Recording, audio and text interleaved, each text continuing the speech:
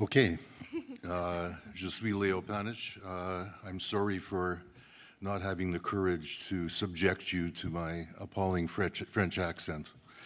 Let me congratulate the organizers. It is wonderful to see the way the Université Populaire has been shifted to this much more strategic and I think dynamic orientation. And I really congratulate you for taking this initiative. Last night, the conference began with a tribute to Rosa Luxemburg, who was, of course, murdered in 1919. And that was very appropriate. But it's also very appropriate for a conference like this in 2019 to commemorate the centenary of the Great Canadian Workers' Revolt in 1919. Most famously, of course, it is remembered in terms of the Winnipeg General Strike, the 6 weeks long strike in the city in which I was born, which ended with the mounted police murdering 2 workers and mercilessly beating in the alleyways of downtown Winnipeg hundreds of others. That was instigated by a citizens committee of 1,000 businessmen who called the federal government in and that repression in. What is not so well known is that many of those figures themselves, and certainly the sons of many of them, first came to Western Canada to suppress the Riel Rebellion. The same people. But it's often thought that 1919 was about the Winnipeg workers. It wasn't. It was a revolt right across Canada, and not least here in Quebec, which is often forgotten. In fact, the Great Workers' Revolt of 1919 really begins in Montreal in December 1918 with the strike of the firemen, the strike of the municipal workers in general, and the organization of the police into a union, refusing to suppress the other workers. They were successful very largely, and that gave a lot of courage to the 68 strikes that took place in this city in 1919 alone, most of them successful. By June 1919, when the Winnipeg strike occurred, in conjunction with the struggle of the shipyard workers at the Vickers shipyard factory, the metal workers, the boiler makers, etc., there was a much larger sympathy strike, both with them and with the Winnipeg General Strike, which only was brought to a close by the violent suppression of the Winnipeg strike a week later around June 21st in Winnipeg. Now, I say all this for various reasons before entering into a discussion of the international situation for the left today. I say this because it's important to remember that remarkable year of worker revolt was one which brought together an enormous, diverse range of working people, especially people who had recently been brought to Canada as immigrants and were subject to the most appalling racism, whether they were from Greece or from Italy, as many of them were, whether they were from Eastern Europe as Jews or Ukrainians or Poles. They were treated as aliens insofar as they engaged in militant activity. They were often subject to deportation, and many of them were deported in this context. And it's crucially important to remember the extent to which working people were able to overcome the attempted divisions amongst them in that year of revolt, recognizing each other as workers despite the differences amongst them. Similarly, In 1919, a waitresses' union was formed in Montreal. The Montreal Trades and Labor Council refused to recognize them. They thought that women should be back in the home after the war, right? Nevertheless, a great many workers supported them, and they supported the struggles and the sympathy strikes through that year. What does this mean for us today? At the end of World War I, many people thought that capitalism could not sustain itself. The demands that those workers were making for an 8-hour day, for the right to organize and to strike being established in law, was often mixed up in their discourse, in their consciousness, with a notion that capitalism could not deliver that. And that is why, even though they were often making reformist demands, they often put these demands in terms of socialist demands. Many of them were highly influenced by Marxism, and the Socialist Party of Canada, the Social Democratic Party of Canada, was often rendered illegal, including here in Quebec, in those periods. What had happened in World War I was that the first internationalization of capital, which went on from the late 19th century through the first decade of the 20th century, entered into contradictions with the old structures of the old imperial European states. And that, of course, produced the inter-imperial rivalry that led to World War I. It looked to many people that capitalism would be unable to sustain itself. It couldn't be reproduced. And for those who lived to see the Depression and World War II, they were all the more convinced that was the case.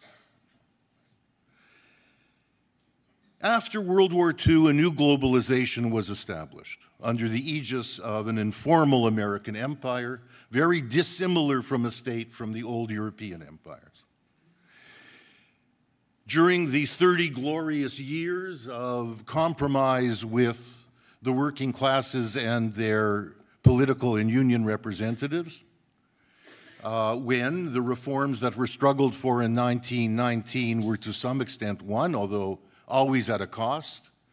We won the right to strike, but we lost the right to take part in sympathy strikes. The very essence of what went on in 1919. It was illegal to go out in support of another group of workers on strike under the very legislation that gave us the right to strike. Yes. But the main dynamic of those years was not the class compromise, was not the welfare state. The main dynamic, even of the post-war years, was the bringing of financial capital, which had collapsed in the 1930s, back to health. The bringing of multinational corporations into the world as investment vehicles, accumulation vehicles around in every facet of human life around the world. That dynamic was already going on through the 1950s and 1960s, and it grew to such an extent that by the 1970s it exploded the old reforms. The reforms couldn't contain this dynamic capitalism. And even unions with the right to strike couldn't contain the multinational corporations.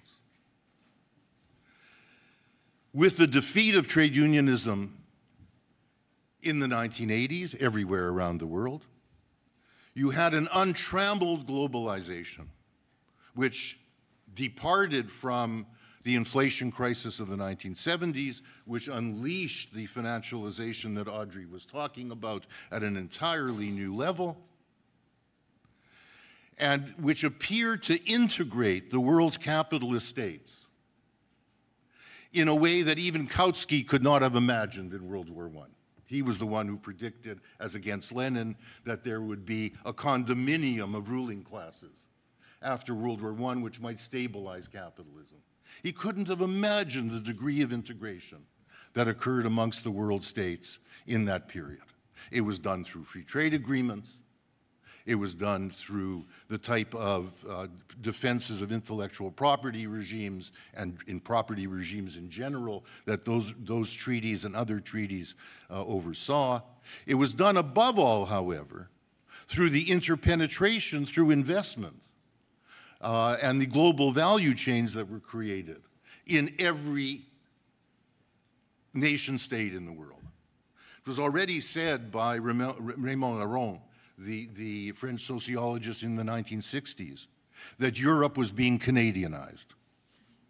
What he meant by that was that the penetration of American multinational capital was establishing American capital as a social force inside Europe. And he saw that as what had happened to Canada, as it moved from being a British colony to an informal American colony, which is what we are. But that didn't stop with Europe. And even China, the greatest late capitalist developer in world history, is also the greatest accumulator on the basis of foreign direct investment. That late development has taken place in conjunction with the investment of multinational corporations. Less so multinational banks, but that's precisely what the pressure on China is all about.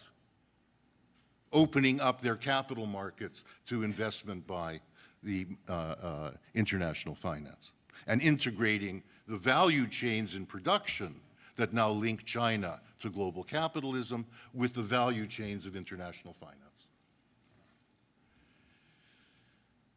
Of course, this system is extremely volatile. A financialized capitalism is an inherently volatile one. And as one country after another through the 1980s and especially in the 1990s removed its exchange controls and its capital controls, you had no less than 72 financial crises in the course of the 1990s around the world.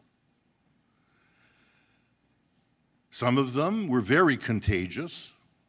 The Mexican peso crisis, especially the Asian crisis of 1997-98. They were contained largely under the umbrella of the American Treasury and Federal Reserve working in close conjunction with other central banks and other finance ministries, and of course, aided by the IMF and to some extent the World Bank, the international financial institutions. The Treasury under Clinton issued a very serious and long report after the peso crisis in Mexico in '94. They were required to do a report on what they were doing about crises. And the central message of that report was that we can no longer prevent crises. Capitalism is too dynamic, the world economy, they said, is too dynamic. It requires so many new financial commodities and instruments in order to be able to facilitate the value chains around the world, right, that we can't possibly attempt to regulate these. Our main task now is not crisis prevention, it's crisis containment. And in the Treasury, the most common term used for what they did was fire prevention. We are the firefighters. Well, when the 2007-2008 crisis emerged, in the heart of the empire itself, in the American mortgage market, which was guaranteed by the state and had all of the world's financial institutions, including pension funds from around the world, investing in poor people's housing inside the United States. Most of Black Cleveland's mortgages were held by the Deutsche Bank. It was a crisis in the United States, but it was one in which global capital was invested. And when that crisis happened, it certainly appeared that it would be very difficult to contain, and it was very difficult to contain. But now, as we stand here looking back a decade later, it is remarkable the way in which the world's capitalist states came together to contain that crisis and prevent it from becoming, except in the case of Greece, another Great Depression. Still under Bush, the leaders of the G20 were called together. Originally, the G20 was a finance ministers coordinating conference. He brought the leaders together in October to Washington, and they issued a statement saying, we will not go back to what happened in the interwar period. We commit ourselves to free capital movements, to free trade, and they have retained that commitment. Most of us who went and demonstrated as part of the anti-globalization protests at the G7 or G20 meetings don't know that every communique, which was always written beforehand by the American Treasury, reproduced that commitment not to reintroduce tariffs, not to reintroduce capital controls. That's what they were doing at this. Most impressively, in terms of reproducing capitalism, was exactly 10 years ago. Exactly 10 years ago. Exactly in this month, the G20 came together and coordinated a global fiscal stimulus. In the Chinese case and in the American case, the largest fiscal stimulus in world history. Even the Germans, who are most reluctant, we all know, to engage in any fiscal stimulus, bought on it for that year. And it was that turned that crisis from heading directly, as it was doing, into a Great Depression, into what became known as the Great Recession. Where do we stand today? That crisis, after 10 years, and it took 10 years until synchronized growth was restored to the capitalist world. Even Greece today has a respectable rate of growth. The rates of growth are not returned to anything like they were in the Trente Glorieuses, nothing like that. Nevertheless, sustained growth was established in the United States by 2012. And although that immediately was followed by the Eurozone crisis, right, and then by the commodity crisis in the Third World, by 2018 you had synchronized growth almost everywhere. It was low growth. Profits recovered immensely. Right? Indeed, to such an extent that while investment didn't recover, there was loads of cash to be going into the reproduction of the financialization that Audrey was talking about. The crisis has now morphed itself into a political crisis of global capitalism. And it's a very profound one.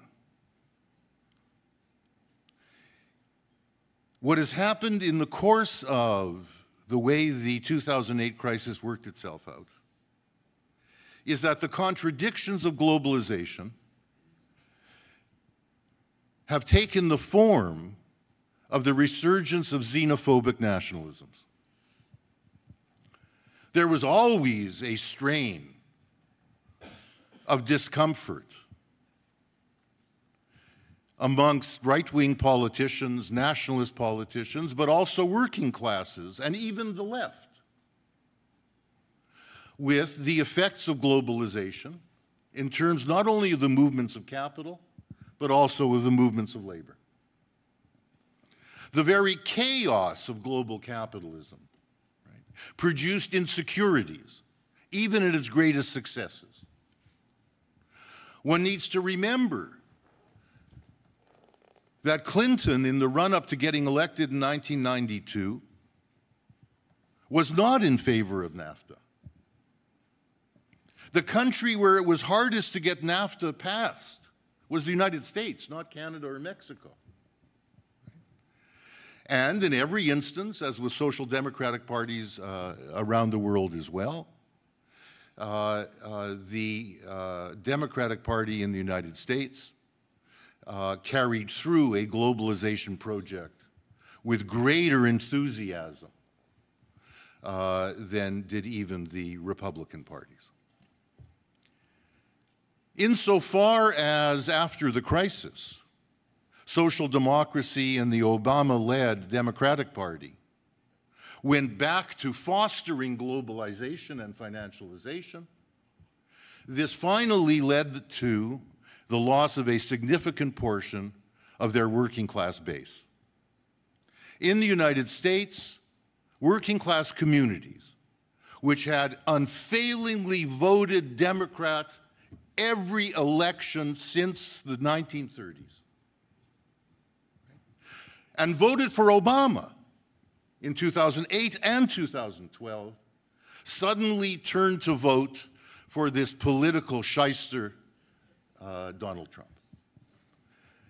And did so because he alone was speaking in terms of the working class, its insecurities, and of course overlaying that with a mendacious, xenophobic, anti-immigrant, racist appeal. And the Democrats, as social democracy in Europe, were largely naked in the face of this, not because they weren't liberals, not because they themselves were inherently racist, precisely because they had abandoned that class base in promoting globalization. The story is well known from one country to another.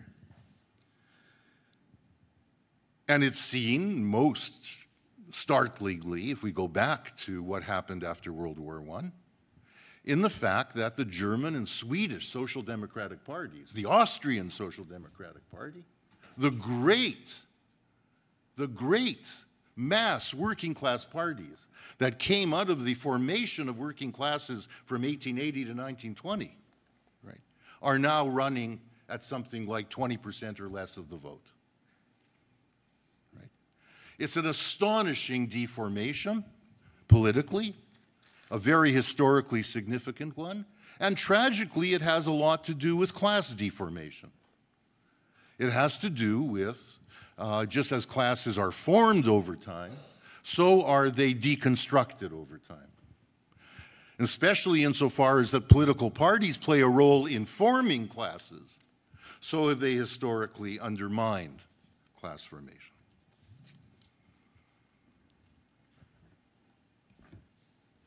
The xenophobic nationalisms are a symptom of the contradictions of capitalist globalization. One should not think for a minute they are restricted to Europe and Canada and the United States. They are not. What just happened this week with the re-election of a militant Hindu party whose militia movement looks more like a fascist organization than any of the other right-wing parties that are being elected today, is an indication of the extent to which we find the xenophobic nationalism going on in the third world, not least in the BRICS, which so many people were excited about on the left as providing an alternative. The linkages between Brazil, Russia, India, China, South Africa. Right? Nor should one think that Chinese capitalism, that strange communist-led, venal Chinese capitalism, is not nationalist. It is. It is. So this is a global phenomenon, and one of the paradoxes of globalization, which has required the nation state to sustain it, to promote it. It's not corporations that sign free trade agreements. It's states that sign free trade agreements.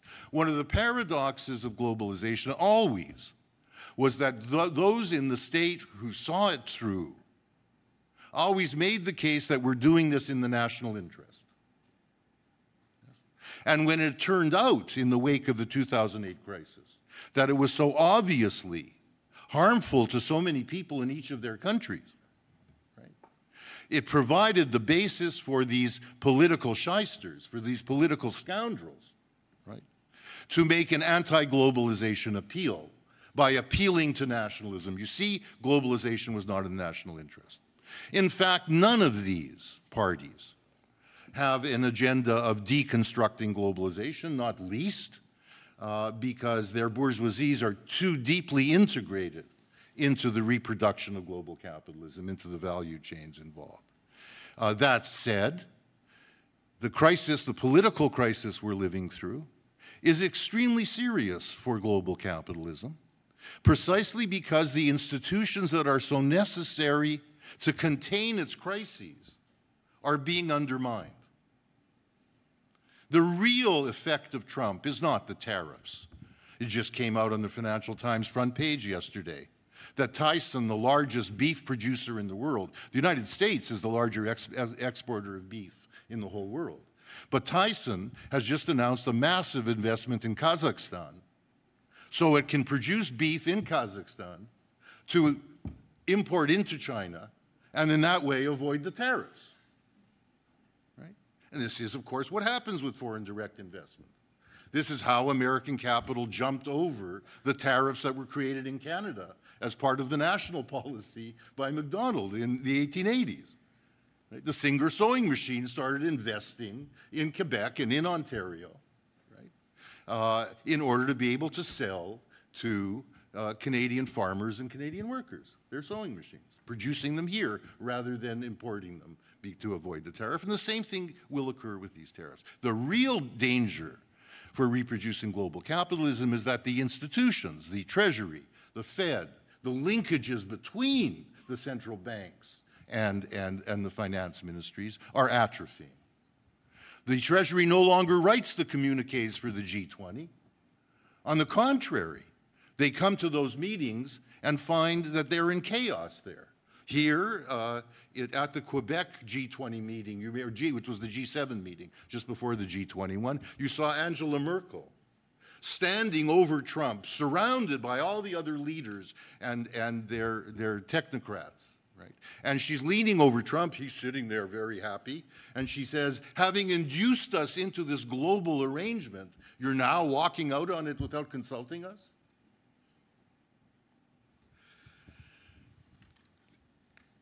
This political crisis of globalization is a real one, it's a severe one, and you see it even in, especially in, that state apparatus which is closest to a multinational state apparatus, the European Union.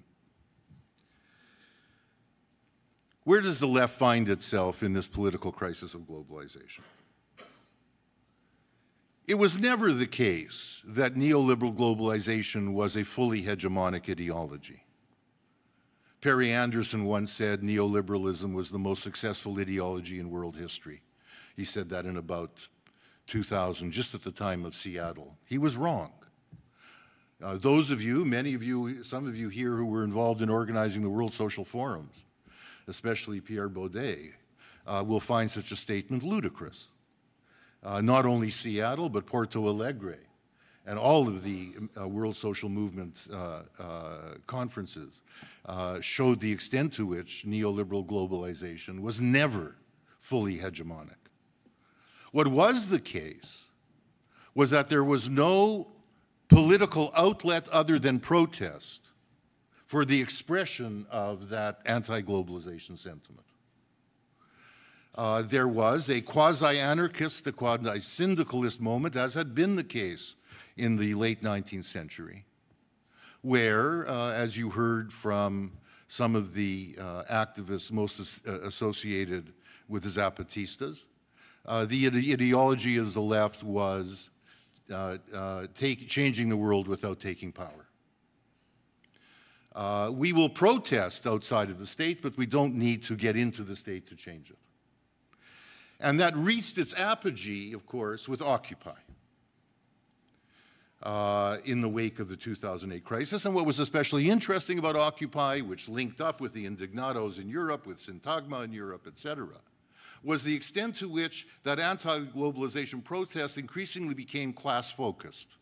The class map was crude, 99-1, is a very crude class map, but at least it was class-focused. It was focused around the inequality that globalization is creating in class terms, thereby encompassing the diversity of all those who are being harmed by it. What happened since, and this is very important in terms of the conjuncture we're in, is that there was a very short bridge from the Occupy protests, from the indignados, from Syntagma, et cetera, from the G20, great G20 protest in Toronto, a very short bridge to a movement towards politics again. A movement from protest to politics, which you saw here in Quebec in the result that QS secured in the last election, in the wake of the mobilization and enthusiasm of the student strikes. We now are in a situation with Podemos, with the disappointment of Syriza, but with the continued dynamic of Sanders, above all the DSA in the United States, and especially, who would believe it, with Corbyn in Britain. Astonishing that socialism has come to be on the agenda again, the reconstruction of the capitalist state into a socialist one in the Anglo-Saxon world. Above all, in the heart of financial capital, the city of London and Wall Street. Yes? I'm out of time, so I need to conclude. The interface between the contradictions of globalization being expressed politically in terms of xenophobic nationalisms and this shift of the left from protest to politics is seen in all of its complexity in Britain and to some extent the United States, but especially in Britain with Brexit. And there is a great danger that the attempt to define British politics once again in terms of class struggle, in terms of, as the Labour Manifesto put it, a struggle by the many against the few, is being sidelined, all the air is being taken out of it, by a largely asocial commitment to internationalization against xenophobic nationalism. Understandably. Europe looks good.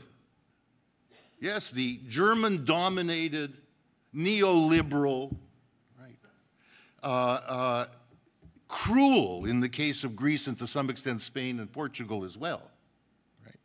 European Union, right, is seen as a paragon of virtue by virtue of the European Court of Justice, by virtue of the labor legislation, by virtue of human rights legislation, is seen a paragon of internationalism in the wake of a Boris Johnson-led xenophobia. And what gets driven out of the debate has been the attempt by Jeremy Corbyn to say, no, we need to combine both those who voted for Remain and those who voted for Leave on a common platform of a democratic socialist strategy. And that involves a very close relationship with Europe, he says, whether we're in or whether we're out. That increasingly is not being heard as political discourse is dividing between, yes, we're on the left, we're liberal, we must be internationalist. Above all, we have to be against xenophobia, and that's right. And that all the more entrenched old imperial British xenophobia and nationalism.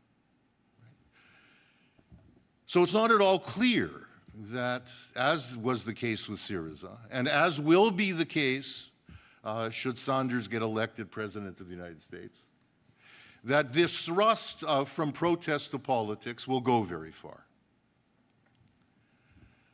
In any case, I'll end with this, we have to curb our enthusiasms. We have to recognize that given the defeat of class forces from below that have been so badly suffered over the last 40 years, almost everywhere, that what we're engaged in as we try to link up what was so positive about the protest movements, what is so positive about the anti-racist diversity focus of the social movements, with a recognition that we can protest forever outside the state and will never change the world. Until hell freezes over, we can protest, unless we get into the political system and use it and transform it. We have to figure out how to bring those things together. That is not a short-term political project. The fact that QS is at 17% of the vote is a good thing, not a bad thing. The problem for Corbyn is that he might end up prime minister out of this mess in the next few months, and the Labour Party is, as was the case with Syriza, is not at all prepared to go into the state and not be social democratized again. Momentum is not prepared for this at all. The 50,000 young people who have joined it are not prepared for this at all. And this will take time. And that applies, I think, to all of the exciting developments that are on the verge, I think, of transforming the politics of the 21st century. We need time. Thank you.